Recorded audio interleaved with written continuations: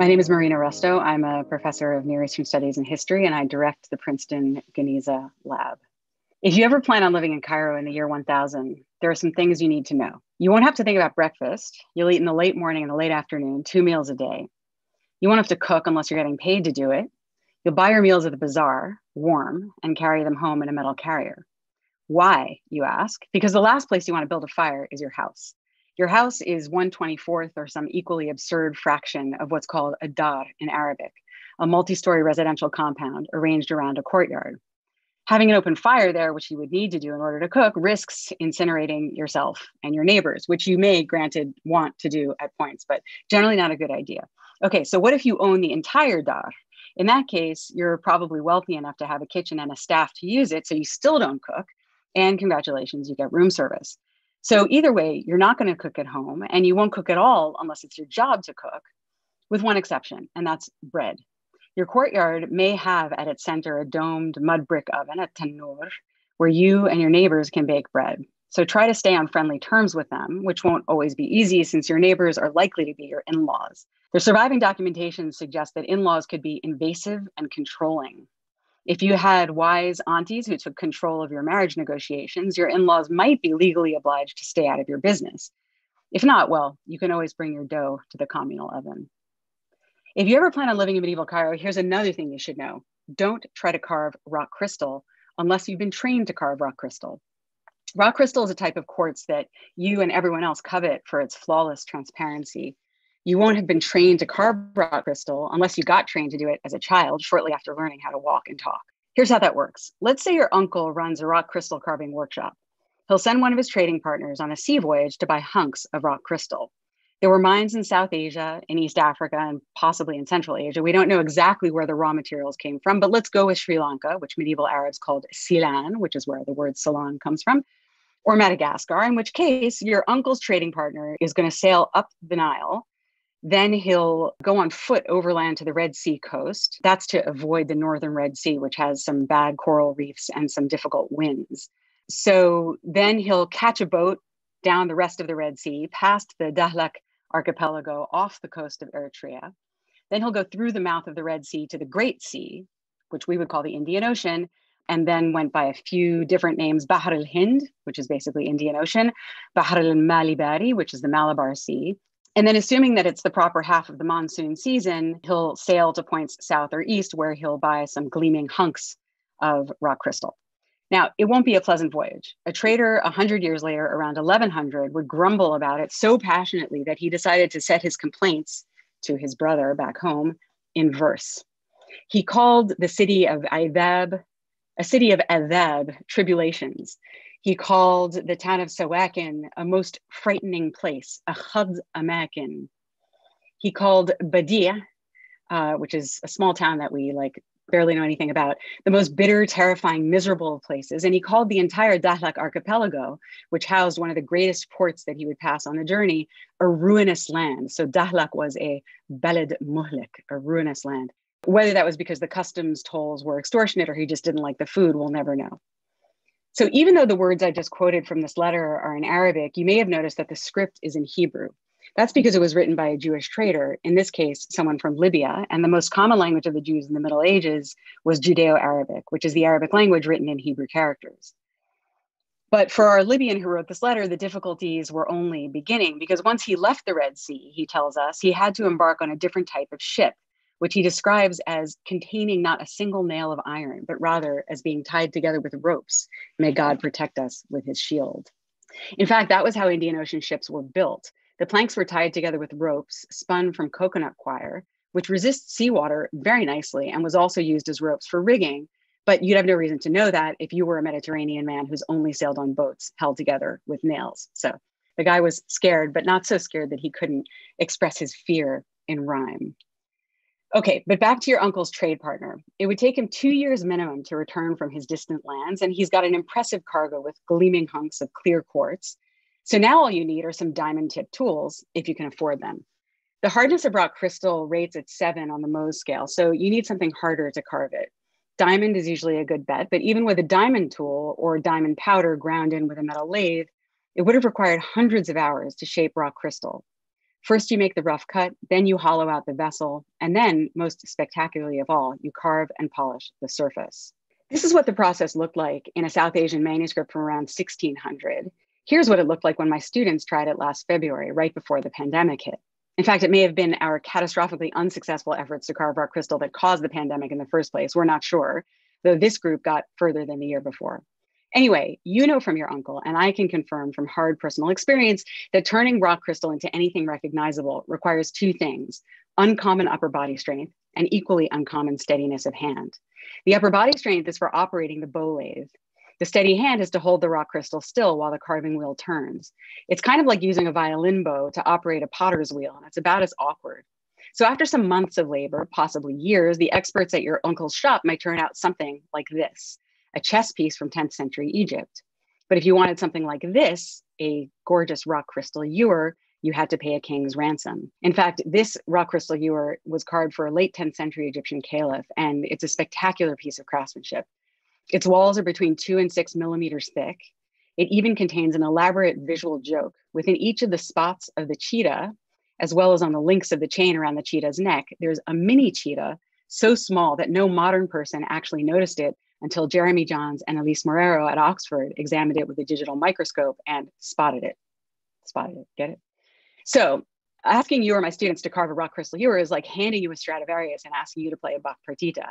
If you haven't been studying violin since you were 4 years old and devoting a considerable number of hours to the instrument on a daily basis for the duration of your childhood, the results are not likely to be publicly presentable.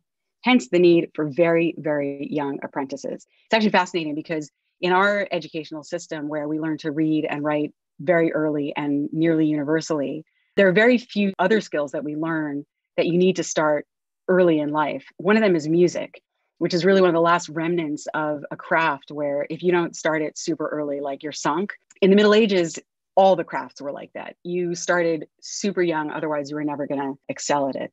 So you need very young apprentices in a rock crystal carving workshop. So, but as a medieval Cairene, you're living in a city of 500,000 or more. So you're bound to find at least one person whose father lacks more ambitious plans for him, who has hands as steady as a surgeon's, eyes as sharp as a jeweler's, and the strength of a stevedore. It's complicated.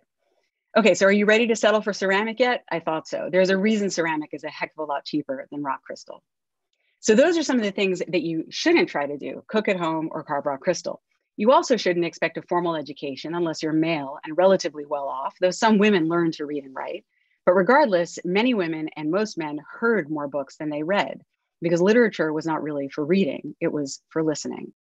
So don't expect a formal education, but that said, the informal education is all around you. For instance, if you happen to pass by a shadow play being performed, stop and watch it. The puppets are made of leather and held on sticks behind a screen, which is backlit by torches. You'll be standing in front of the screen with a large crowd at rapt attention, as I was when my students reenacted a shadow play from 14th century Cairo. The play will be staged not in a Princeton auditorium, but in a public square in front of a sultan's mausoleum. And the show will go on despite the prohibitions of scandalized religious experts, muftis and qadis, whose job is to find such performances morally reprehensible. Are they morally reprehensible? That depends on your point of view and whether you have a problem watching characters who are sex workers, pimps, professional gamblers, thieves, hashish addicts, and, God forbid, tax collectors. The qadi won't be there watching, obviously, so you can enjoy hearing the characters proclaim blasphemies and bawdy jokes to your heart's content and theirs. If that sounds kind of salty to you, though, I need to warn you, the choicest, most morally subversive lines will be in a register of Arabic so refined and erudite that unless you've heard or read quite a bit of literature yourself, you won't understand them. But if you happen to have spent time studying, or better yet, compiling Arabic dictionaries, you'll be able to follow all the words, because words were to medieval Arabic what tulips were to 17th century Amsterdam: a highly coveted luxury good, a collector's item, and a status symbol. But if you're not so erudite and you can't follow the double entendre, you can go find yourself some uncles and ask them to explain. They'll forgive you the indiscretion because they've been there before you. Keep your wits about you, though. The audience is likely to be comprised not only of wholesomely curious people like you who came just for the wordplay, but also individuals as morally questionable as the characters on the stage. There will be pickpocketing.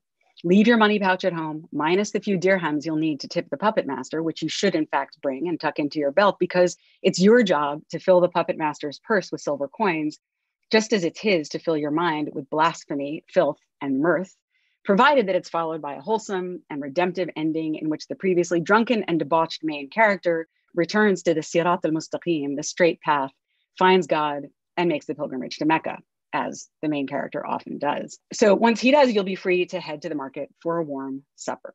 Your day in Cairo has gone well. You can unfurl your sleeping mat with satisfaction, but you still have one further challenge to face. When you return from medieval Egypt, your 21st century friends will ask you questions that you'll find perplexing, even condescending. They'll imagine that you've spent the day in a place that's technologically primitive and religiously fanatical. So you'll have to explain to them with even greater condescension and an ostentatious show of patience that in fact, it was neither. And it's my job to help you make the case. I mean, it's literally my job. I'm a historian of the medieval Middle East.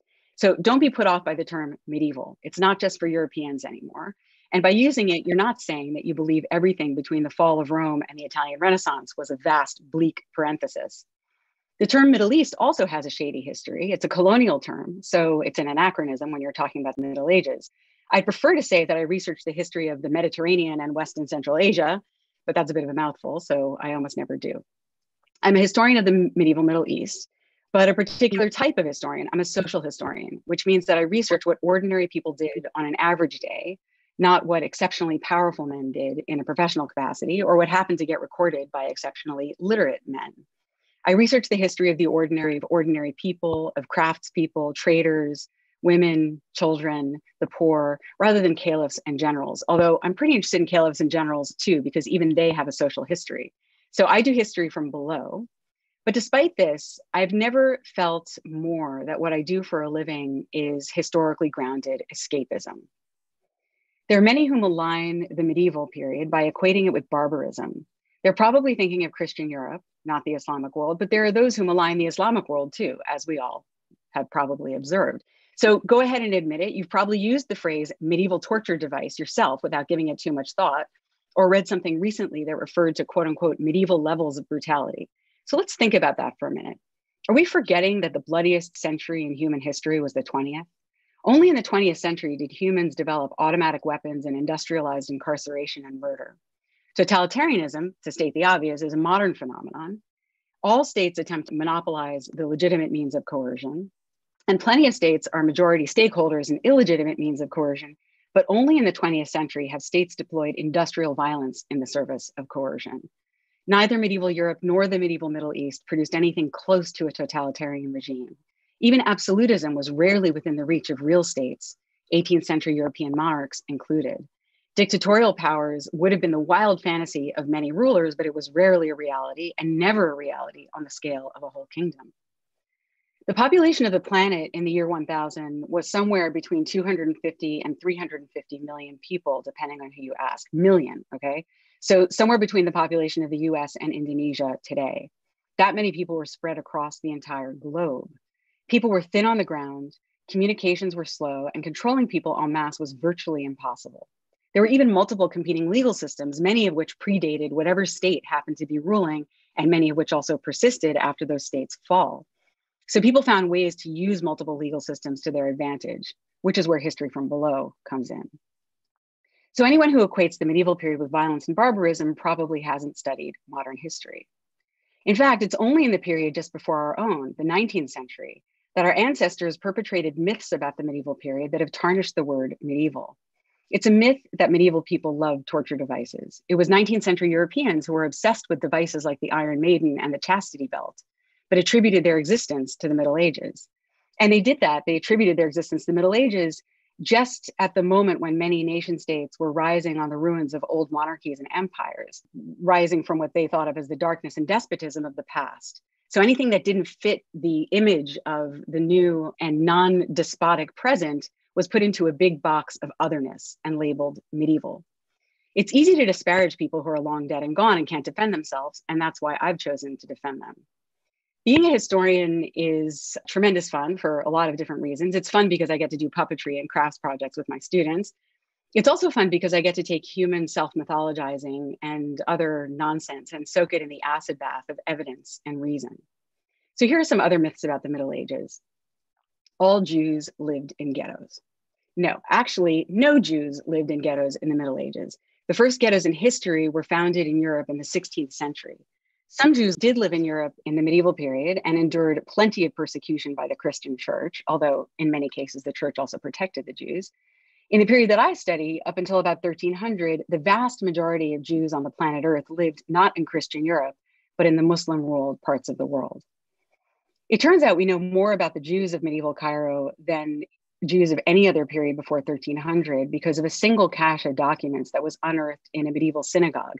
This is what's known as the Cairo Geniza. So when I introduced myself as director of the Geniza lab, I've devoted myself for the last 25 years to documents, specifically documentary texts, letters, legal texts, lists, accounts, all kinds of ephemera that were never meant for preservation that were preserved in this medieval synagogue. Sometimes they're very difficult to decipher. So a lot of what I do with graduate students is sit around trying to puzzle out the difficult script and sometimes very difficult language.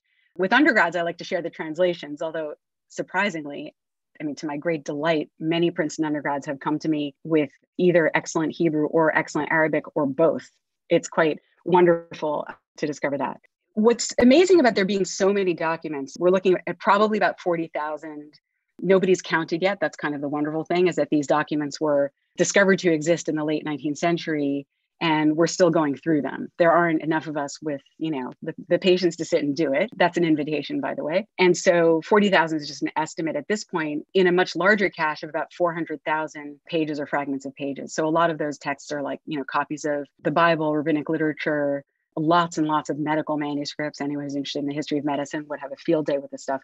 But I study the documents. In fact, for decades, in both of the fields that I work in, Jewish history and Middle Eastern history, people were trained to read mostly fine literature while ignoring daily life. They were trained to understand religion by reading what jurists and other religious experts wanted people to do, as opposed to observing, say, audiences at street theater performances.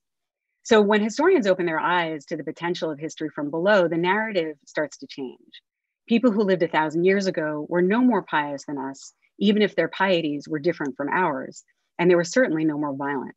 Recognizing that is a first step to understanding the past, and it can also be a step toward creating a better future.